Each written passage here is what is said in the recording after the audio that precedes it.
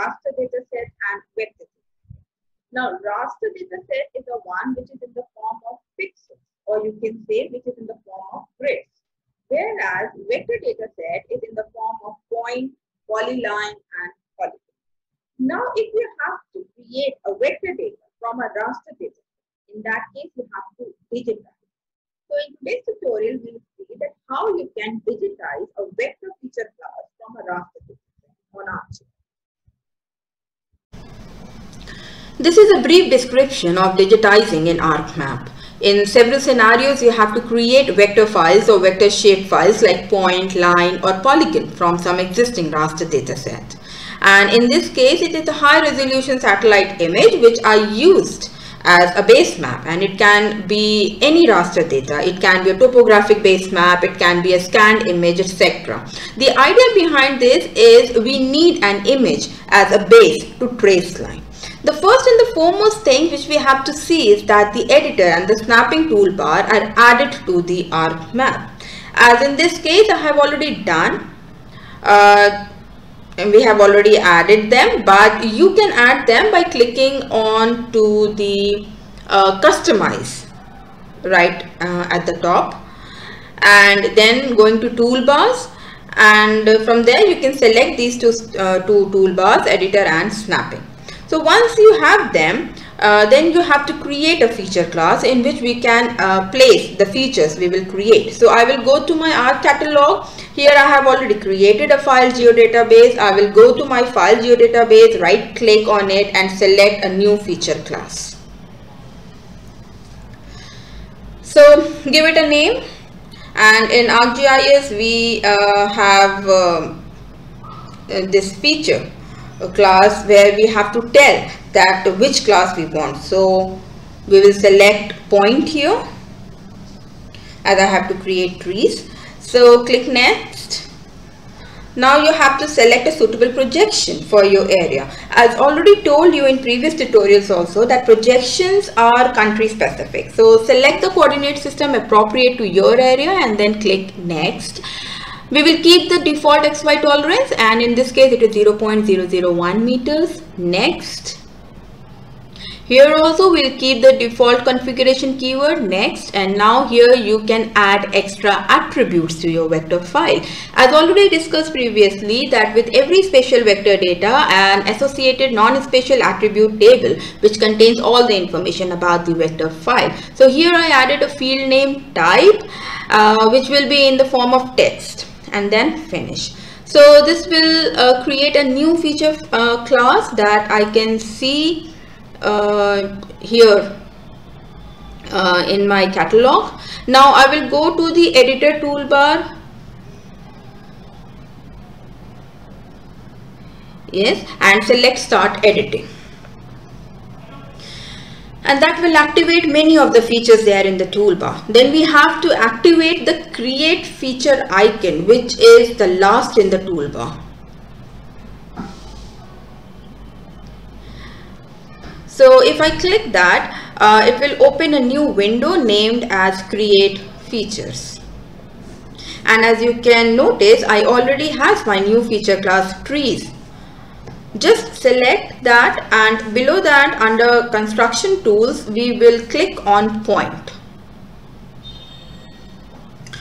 So you can also change the symbology of your feature class to make it more prominent, and for that you just have to go to property, symbology, and from here you can select the symbols of your choice to depict your feature class. And once you select the symbol of your choice, then you just have to click OK. Okay, now with the selected, we can create our feature points. We are ready for that. So if I want to digitize some trees, I just have to click where I want to place it. For example, here I want to place it. Okay, so like this. And as you can see, a point is created with the symbology we selected. So while editing, if I want to add the attributes as well, then we have to click on this attribute on editor toolbar, and here we can add the attribute while we are digitizing.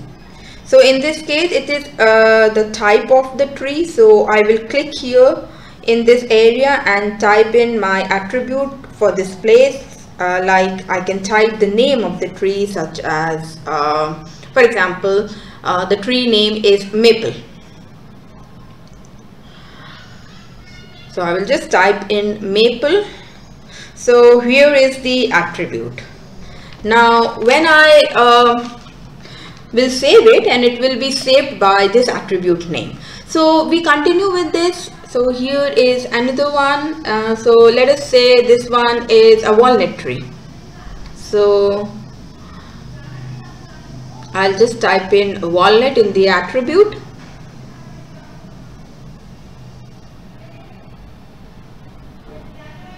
So so on, we can create others. So once you are done, you just go back to the toolbar and save edits. And if you are done, just click on stop editing. So I have created my point feature class with the name trees, as you can see on the table of content. Now let us see that if I want to create some lines or want to digitize some path or roads. So I will go back to my file geodatabase, as I did earlier for the points. Right click and create a new feature class, as we did in the case of point data. So type in the name here. For example, I want to digitize paths, and select the feature class as line. Click next. Same coordinate system as default settings, and OK.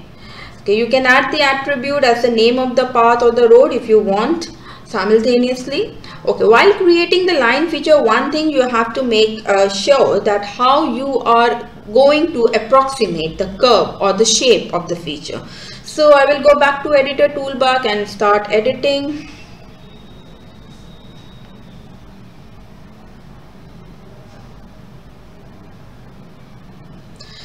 Now in create features, you can see trees are still there, but now I want to select path. So just select path and construction tool. This time you will select line. Now I will start tracing my line. You just have to click to create the vertex and follow the directions of the path. And you have to select a vertex wherever the line changes the direction.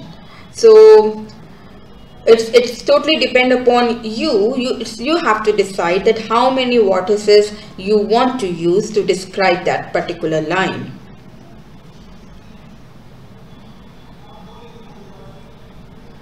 As you can see that I am creating vertices, and I am trying to make vertices wherever the line changes its direction, and at the end of the line segment you have to double click to finish the line segment. So I can do more of these, but eventually it is the same process. So this is how you create line features of polyline vector data. Now here in the editor toolbar you have an icon saying edit vertices. Now from where you can edit your vertices, can move it to and fro, can add more vertices and modify the features. So that's the path I digitize. Now we will see how we can create a polygon vector data. So we will create another feature class as we did previously, and we will type the name. For example, I want to digitize park. So choose the feature class as polygon. Repeat the same we did in previously. Next, next, and finish. Now I will be able to create polygon. It is processing, and you'll see a polygon file named as park in my table of content. So just start editing. Okay, I can even change the color of my park polygon. Say I want green, so select that. Okay, now select the layer of editing. In case of create features, that is park, and select the polygon construction tool this time. Okay, so for example, I want to trace this feature as polygon. I will digitize by creating vertex and will double click it to close the polygon once it is finished. Or you can, in order to finish the, or in order to close the polygon, you can just do the right click after the last vertex.